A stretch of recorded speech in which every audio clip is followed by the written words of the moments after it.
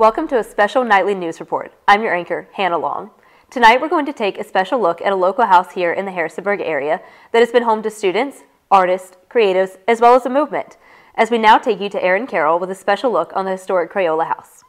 This is Crayola House, a 20-plus-year-old landmark of Harrisonburg's alternative music scene. It just gives people that kind of haven't had a place to really burst out. The epicenter of the DIY movement. I went to the house to speak with one of its longest-running tenants, Reef, yes, that's his real name, about what it's like to live here and the house's importance. What was your first experience with Crayola? My first experience was probably in freshman year. Right. My roommate now, Sam, I lived in the dorm with him, and he went to this show. It was Jaguardini and somebody else, but I just remember Jaguardini having a crazy light show and like Ooh. a lot of visuals around. I bought a t-shirt, so it was a pretty cool first experience, and I was just like, I like this place. And visual art is a consistent aesthetic in the Crayola house. If you walk in the living room, you're surrounded by a mosaic of art by its tenants and guests, such as paintings, doodles, graffiti, and even memes. Nothing is off limits, not even the bathroom.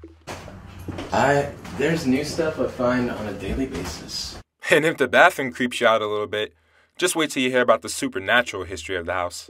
I mean, this house is 105 years old at this point. Really? Yeah, so there's bound to be some stuff happening. And honestly, I wish we could get some Ian to talk, but there's two ghosts. There's a woman, and then there's a small boy. Yeah. And so I've never come in contact with the woman, but I have with the small. Oh, I've heard of a story of a small boy in my room. So basically, the guy that lived in my room before, he was sleeping, and his girlfriend woke up like screaming because she saw like a black figure sitting on like in the corner, and then they flip on the lights and there's nothing there. And Reef would find out the reality of these stories when he had his own encounter. And then months later, into my living here, I experienced the same thing when I walk in the room, and there's a shadowy outline of a boy in the corner, and I flip on the lights as fast as I can, because no, no thanks. And so yeah, and it was dumb. Luckily, the quote ghosts aren't harmful, and Reef's Crayola living experience is still enjoyable. What's your favorite aspect of living here? Favorite aspect is probably it is never a dull moment. Yeah? It's quiet right now, but I don't know. And give it 5 minutes in business, or probably stir up. And it just keeps me on my feet. Maybe give it a show night too. Yeah. Not to mention when there's a show, it's a great atmosphere. I really like the people that come out. We then went down to Crayola's concert hub, the basement. Normally there'd be like space here for the bands to put their equipment over in that corner. But most of the show time ends up in here where the bands are facing your audience over there. And that graffiti behind Reef has strong meaning. The name of this house stems from this piece. We don't have an artist name, but it was done in '09.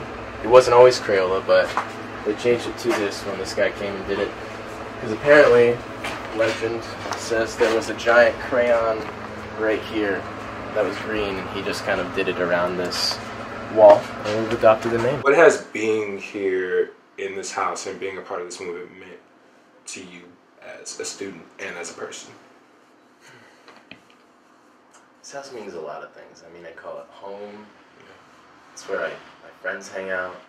So, just as a person, it's like, it's just kind of been, I mean, college itself is a transition period. Yeah. But I feel like this has just really shown me how to build or find the community that I like and that I can thrive in. And this whole place has shown me that I don't even have to leave my house to have all your friends by your side.